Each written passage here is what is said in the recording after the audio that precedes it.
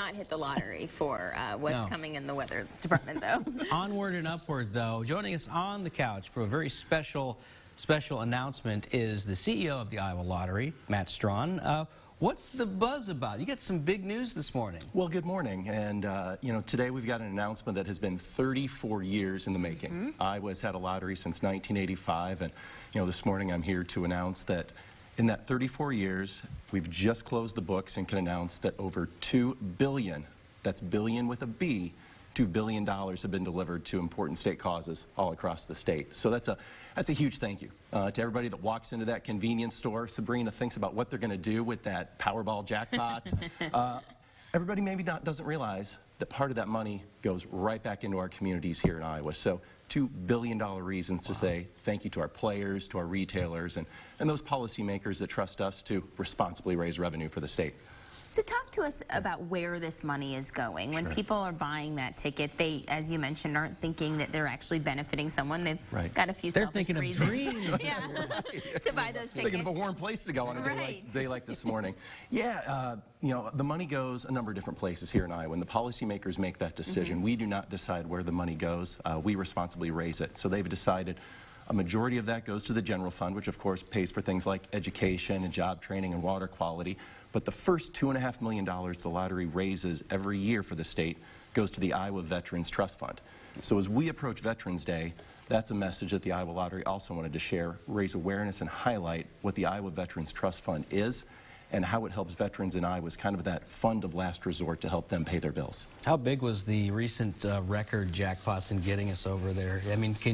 I mean, was it a huge shot in the arm? Eventually, you think you would have gotten there anyway, but how big were those record Powerball jackpots that just had everybody playing? No, that's a great question. A perfect example would be from 1985 to 2006 is when it took to raise the first billion. The second billion raised for the state of Iowa was only in the next almost 13 years.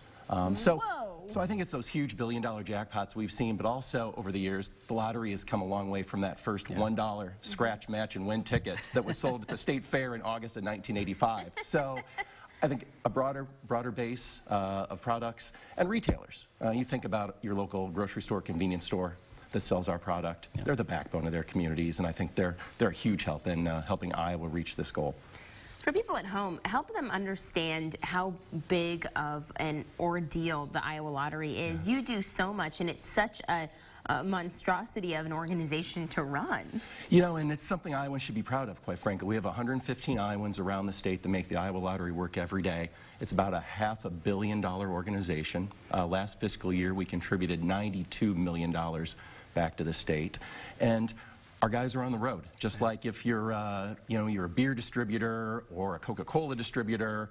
Our guys are in those convenience stores, and ladies, every week, making sure the ticket dispensers are full, making sure the signs are updated, and are part of their communities. So it really is an Iowa story, which is also why we wanted to not just say thank you, but make sure Iowans are aware that they're doing right by Iowa's veterans as well when they play the lottery. $2 billion.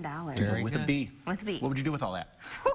A couple things. Couple things, yeah, no kidding. Thank you so much for choosing our spot here to come in and make the big announcement. We appreciate it. Always enjoy responsibly if you're going to go out there and play as always, but another reason to, when you do, you are helping folks out, and it's kind of a special thing. So. Absolutely. Well, thanks for having me on. I think I'll go buy a ticket to celebrate. Your odds are better apparently right now than when there's all the people playing, so a little tip there for you.